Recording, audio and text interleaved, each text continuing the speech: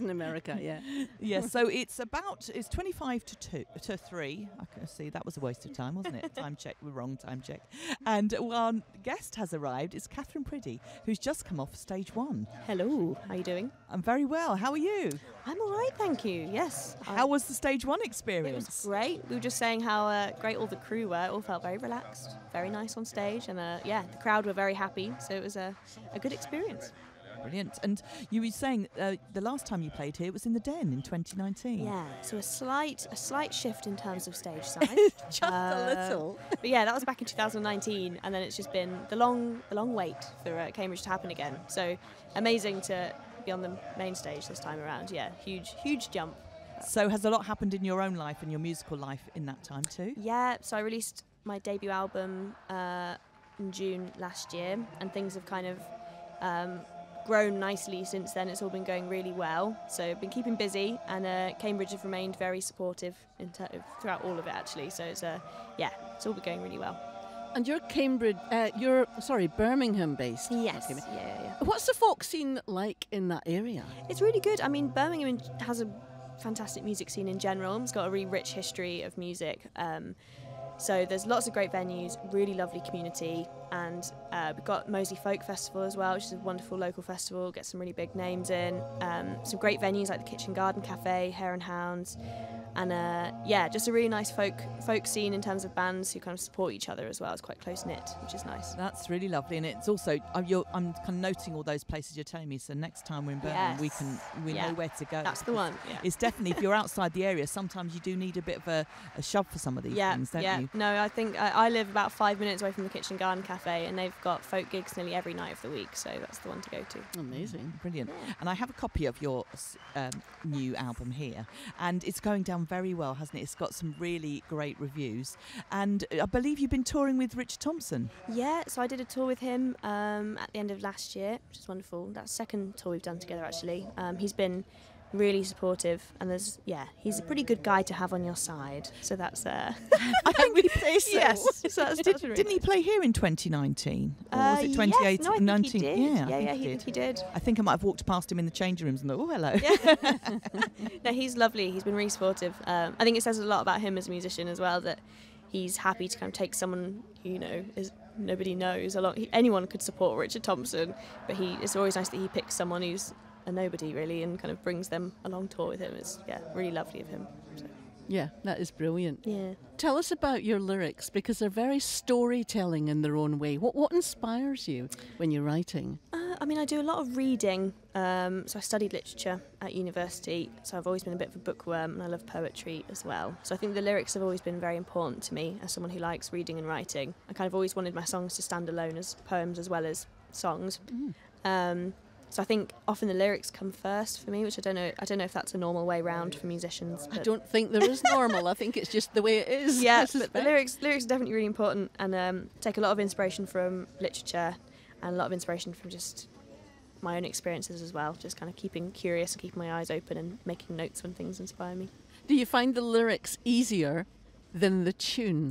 Sometimes, yes, yeah. Although sometimes if the melody comes first, then that can make it trickier. But I've basically on my phone and in various notepads around my house, I've got so many lyrics and kind of lines, or just even sometimes just words and things that sometimes then if I get a melody, I can go through all my notebooks and start to pull things together into a song. That's a great way of doing it. Yeah.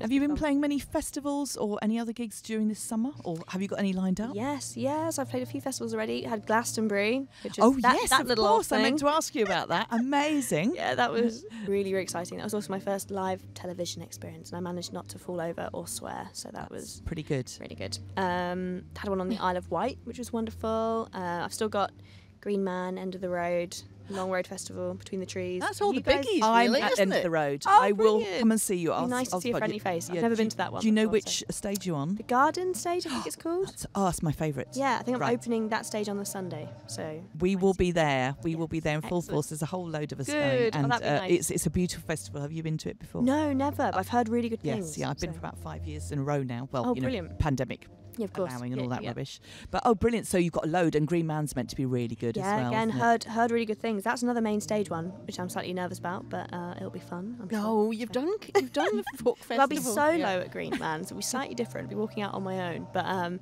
yeah, it'll be really good fun. I'm looking forward to them. So how do you find that feels when doing the difference between doing solo and being with the band? It is a bit different because there's no one to. It's just having someone, even though George, who plays with me, doesn't tend to say much. Just having him on stage with me is a bit of moral support, and it's also someone to debrief with afterwards.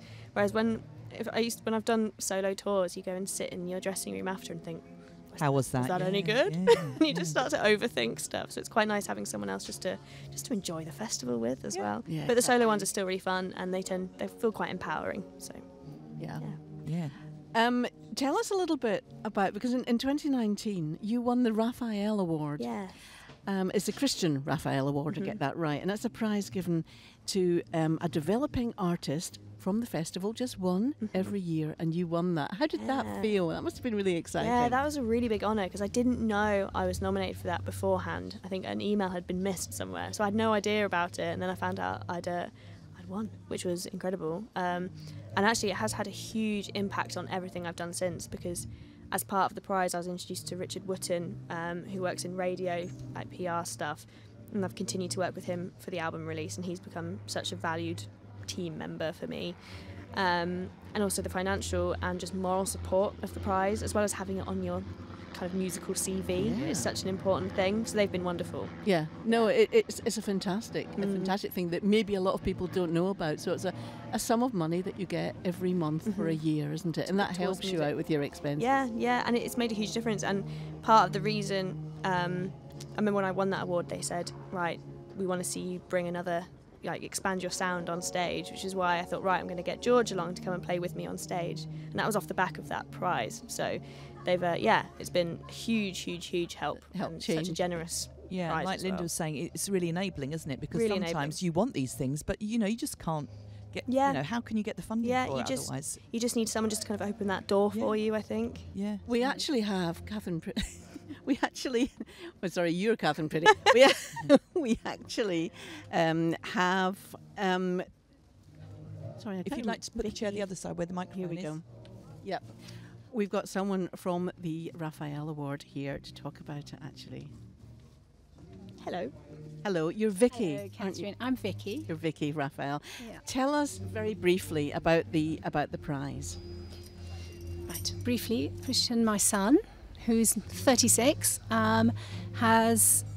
doesn't actually speak and hasn't actually told us in words, but it's obvious how much he loves music, and music's a huge part of our life. So I used to come to the folk festival when I was a student, and then I brought my children up coming to the folk festival, and it seemed obvious to me that Christian needed to somehow find a connection because he was loving it. He was a bit of an icon. He'd meet people in Sainsbury's during the year. He'd say, I've seen you at the folk festival. And so,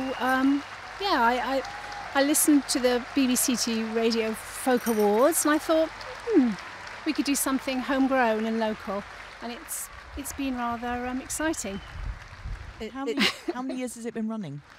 So in the first year we had Mishra, who've just been on Radio 2. Yeah. Then we had Katherine, I think. And then last year we had Nick Hart. So 3 years, but then the pandemic got in the way a bit.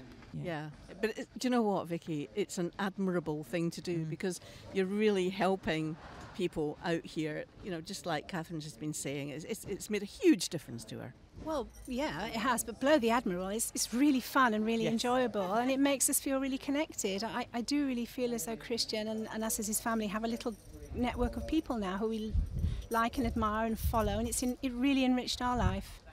It really has. And you two have got to know each other through this as well. We have. haven't you? And we were able to Become see friends. each other a few times at gigs and things, so it's been wonderful. Yeah. Excellent. Thank you very much, Vicky. I was hoping that you would appear. I wasn't sure that you were here. I'm so busy.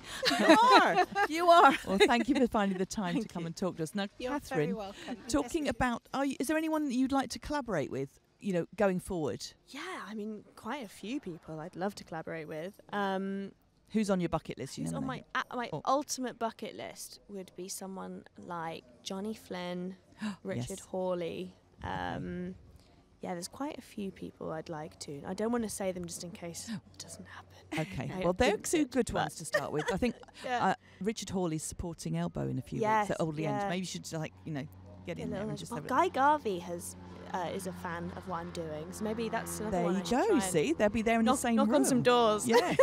You know what? If you don't ask, you don't get. Don't get. You know, shy, and he's a shy big- Ben's getting out, I believe is the expression. But correct. And also, Guy Garvey is a great champion for Up and coming. up and stuff. coming music no, as he well. is. So Yeah, we need voices like that. So yes, well, I'll be looking forward to seeing that. I would pay good money for that one. It's been brilliant chatting to you, Katherine thank Priddy. you. Thank you very much for coming over to talk to us. cheers, no. And good luck with the career. Yeah, thanks very much. Yeah, and Enjoy we the look rest of the forward to seeing you at festival. the end of the road. Yes, I'll see you there. And we're going to finish with your the